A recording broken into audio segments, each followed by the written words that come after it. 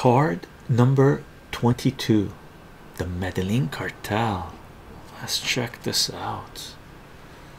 Let's check this out. What does that say?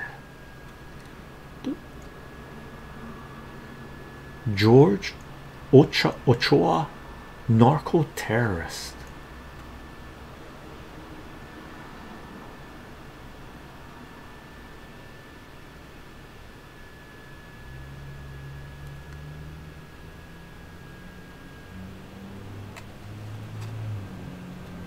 Can we read what's on there? No. Look at the mustache. Look at all the assassinated people, right?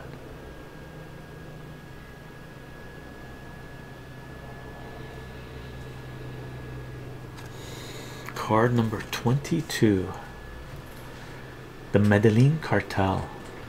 The infamous Medellin cocaine cartel of Colombia rose to prominence with the help of corrupt Colombian military officials and friends in high places. Panama's General Manuel Noriega and his intelligence chief Mike Hariri, an Israeli Mossad officer, were two such friends.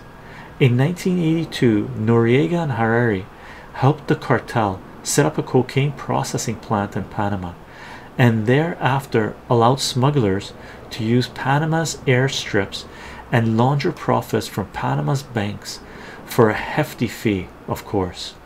Another friend was Oliver North, who accepted the cartel's help in shipping arms to the Contras in return for his arranging radar clearance for US bound Medellin cocaine flights. Colombia is racked by violence. Since 1987, 10,000 people have been murdered, over half under age 20.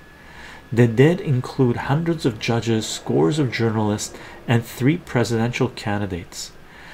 Narco-terrorists such as cartel leaders George Ochoa and Pablo Escobar are responsible for some of these deaths, but far more are caused by the Triangle of Terror, an alliance of traffickers, landowners, and military officials that organizes death squads to kill supporters of the leftist Patriotic Union Party.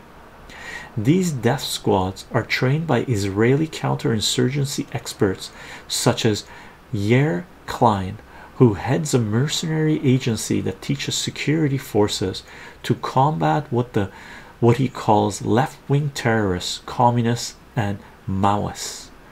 The Bush administration, which gives $50 million a year in military aid to Colombia to fight its bogus drug war, recently scuttled an international coffee agreement, thus causing a 50% drop in coffee prices and providing further incentive for Andean farmers to shift from growing coffee to coca. Right, part of the agro wars as well, right? Supporting the farming. Yeah, it's crazy. And in Colombia, we're in 2021. This continues to this day with different players in the game, some different players, right? And there's a reason why there are mass protests in Colombia right now, and have been for, well, they began about a year and a half ago. Wow.